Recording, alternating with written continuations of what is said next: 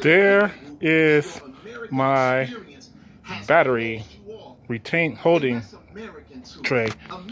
It's almost done. What I got to do now is I'm going to take rubber hose and cover all of this all thread. I'm going to cover the all thread with rubber hose. And then I'm going to put a piece of wood across here. Maybe a piece of steel. I don't know, but I'm trying to keep it as light as possible. So steel would be better, but heavier. So I got a decision to make. Either wood or steel there. And then on the front, I'm also going to put either wood or steel, and I'm going to put rubber over the all thread, and this is where it goes through the floor of the bed of the truck.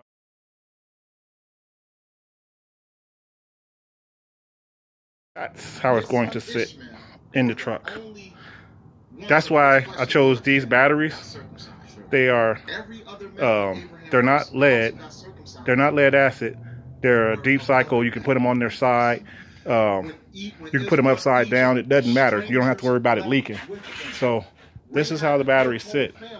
And then I'll have the rubber and a piece of metal or a piece of steel, one or the other, I don't know yet, covering this and covering the bottom. So any rocks that I kick up won't hit this and mess up my batteries. But there it is.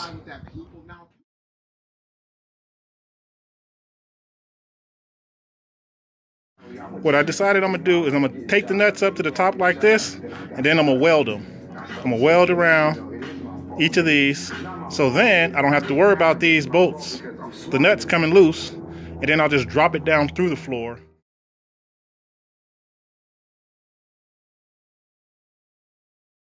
Okay, so there they are.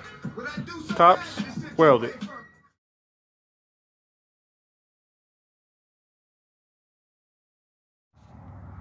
Well, I just realized that I messed up. I didn't realize that I didn't have that squared when I marked it. If I would have had it squared when I marked it, I might have been able to get away with not having this piece of angle and just use the side pieces of angle and the back piece, because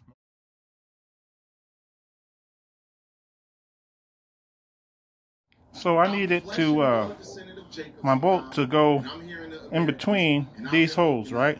So rather than drill a hole and have the drill walk or anything like that, what I did is I took the grinder and just cut out the space in between, and that's what I ended up with. Started like that, ended like that.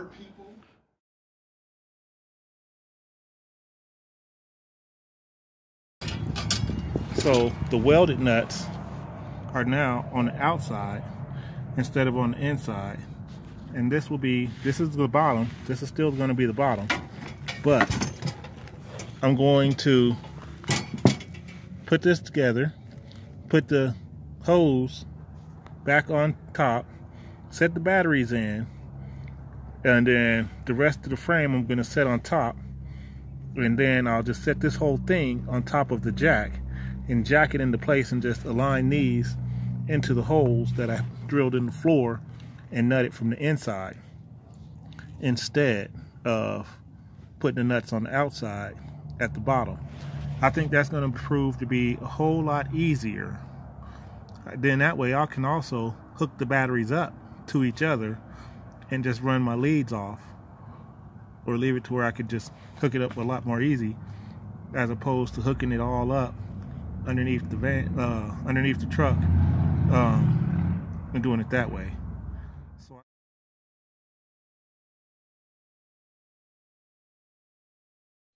all right, and there are the batteries put in, hanging down a little bit.